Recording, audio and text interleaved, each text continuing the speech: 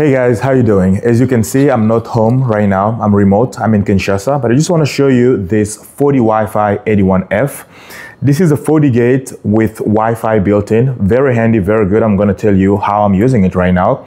But as you can see, this one particularly has a 3G, 4G modem, so I can have SIM cards connected and I can insert them on the side here, so I can use 3G, 4G or LTE carriers, and it's very good.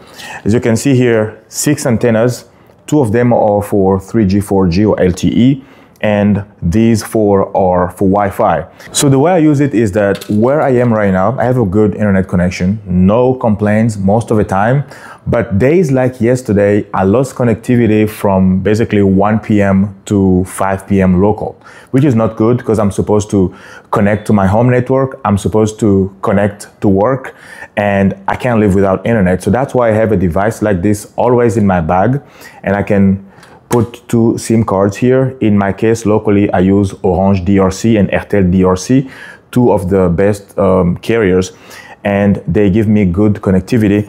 I can connect my computers in the back with wired connections, and I can connect everything else with Wi-Fi, and it works really fine. So this is very handy for small branches or remote branches, or if you are the kind of company like a construction site, you want to spin up some connection quickly with a device like this. You don't have to carry a lot of things. You just plug in your power adapter and it's on, as long as you have wireless connectivity over here.